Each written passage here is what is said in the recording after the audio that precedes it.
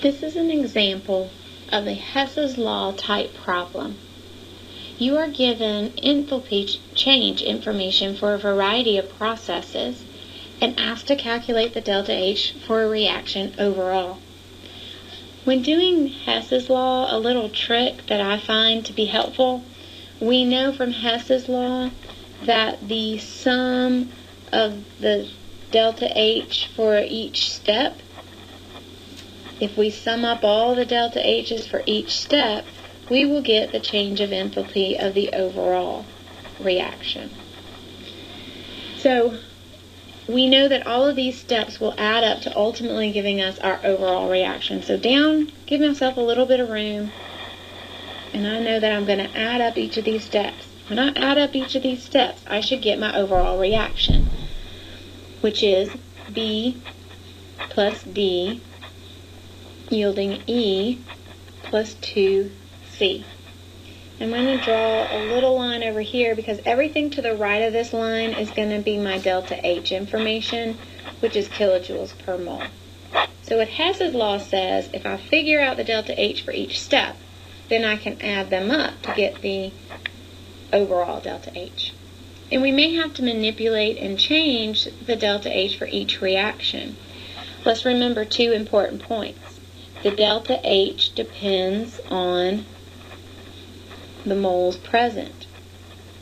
So what that means is I have to look closely at the stoichiometric coefficients. If the coefficients need to be changed, say they need to be multiplied by 2 or multiplied by 1/2, we must do the same for the delta H. And this should make sense because if reacting 2 moles would give you 50 kilojoules, then if I reacted 4 moles, I'd get twice as much because I'm reacting twice as many moles, and therefore I get 100 joules. The second thing to remember is the sign of delta H reverses when the reaction is reversed. So those are two important points to remember.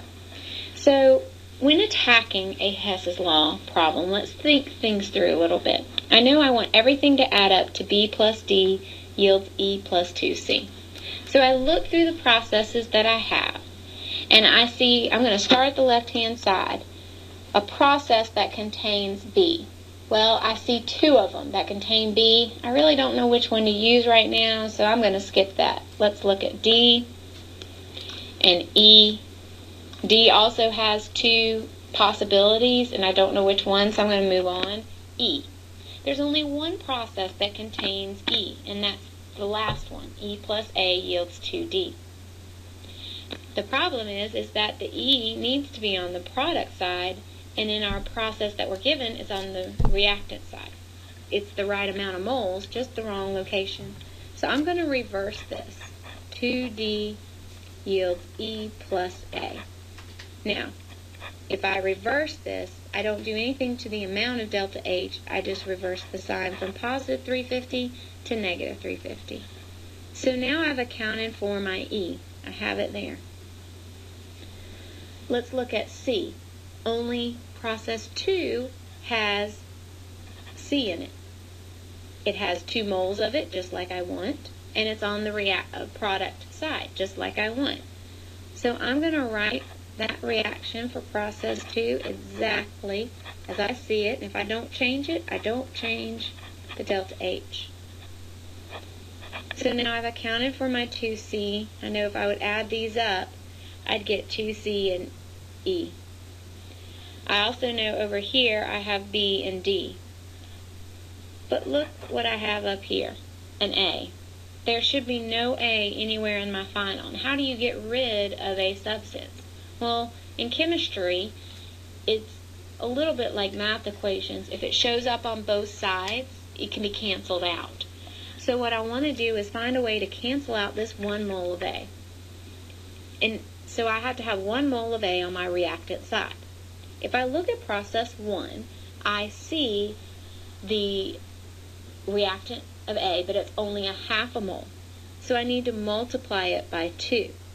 And when I multiply a half a mole of A by 2, I get 1 mole of A. Well, I can't just stop there. If I multiply that by 2, I have to multiply every substance by 2. So I don't end up with 1 mole of B, I end up with 2. And I have to take the delta H and multiply it by 2 as well. So now let's work through adding up. See if everything adds up correctly. My A's would cancel out. I have 2B on the product side and 3B on the reactant. So this would cancel out and I'd only be left with 1B. I have a D over on my product side and 2 D's on my reactant side. So what I would do is end up with just the 1 after they crossed out. So that would give me 1D, 1B on the react. B plus D yields B plus 2C. So when I add up the delta H would be 300 plus negative 125 plus negative 350, and I get negative 175 kilojoules as my final for the overall. Hess's law is kind of like putting together pieces of a puzzle. You've got to flip, you've got to turn, you have to rearrange, and you may have to change coefficients in order to make everything cancel out appropriately.